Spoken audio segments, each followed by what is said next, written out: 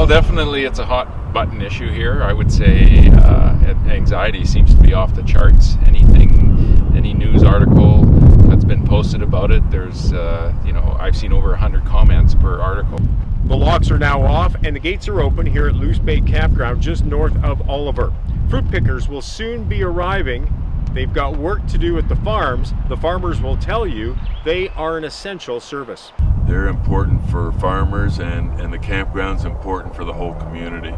This way we have some control over them too. We can educate them on COVID-19. They're not drifting around all over the valley because whether we had this campground or not, they'd still be here. And if we close the campground, it's gonna present worse problems.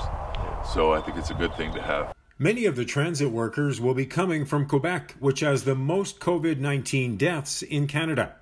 Bay Campground offers them a place to live. Well, so far I think people, when they arrive here, they're very happy to have the place open up for them. Because that's what they're looking for. They're looking a place to live and waiting to picking fruit. Good place for them. Farmer, they come here to pick them up. It's easy for everybody.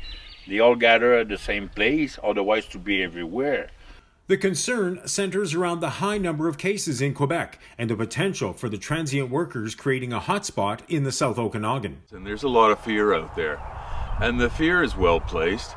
I mean, face it, this is a potential problem area which could have an outbreak. One of the big questions we have is what happens if somebody gets a symptom or gets sick? How are they going to be able to quarantine? Where are they going to quarantine? How are we going to be able to manage that?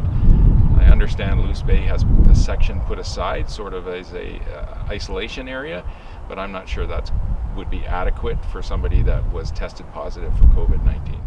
Oliver's mayor says Emergency Management BC has provided funding for portable washrooms, porta potties with hand wash stations, and a bylaw officer to patrol town parks. That person will work as much as an enforcement, but probably more of a parks ambassador, making sure that people are maintaining their social distance. We'll use that person, and that person will be out there doing some disinfecting on gates and different things like that. For Castanet News, I'm Dale Corey in Penticton.